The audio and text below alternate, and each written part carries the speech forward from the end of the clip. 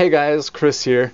It's cold. I'm up in the castle tower, and I've got something special. I've got Jaffa cakes.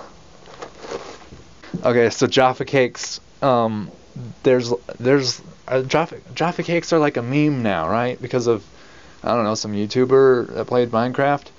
Can't remember their name. Anyway, I've never had these. I've been in some chat rooms and Jaffa cakes were mentioned, and I'm like, we don't have Jaffa cakes here. And someone's like, what? What? So apparently I'm missing out. This is a triple pack with 36 cakes, but I'm going to try one and see if they're amazing. Oh, these are like cracker packs. Okay, they come in a orange, reddish package. That's pretty interesting. I'm going to skip ahead here. Oh yeah, how did I get Jaffa cakes?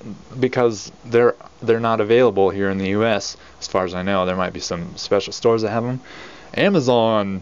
I used purse.io and saved 5%. You can save 5% too, or up to 50% really if you want to wait a while.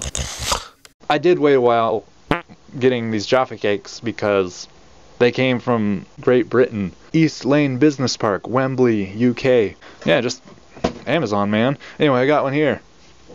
Oh, this is making my mouth water. It looks good. There's some chocolate on the top, and it's like a vanilla wafer on bottom. Alright, here goes.